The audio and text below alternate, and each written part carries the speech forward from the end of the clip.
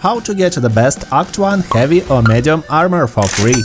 Travel to Greenforge using the Durgar boat found in the Underdark. Follow the route to the north, passing the dead skeletons. Destroy the cave-in. It's sturdy, so anything that deals at least 10 damage will destroy it. Solve 2 simple lever-based puzzles. Fight skeletons and pick up the scale mail mold. The splint mold is northeast from the nearby waypoint. Defeat several methods and obtain the first mithril ore by destroying the vein. Get another ore near the lava lake below the skeletons. Insert the mithril ore into the crucible and the desired mold into the mold chamber.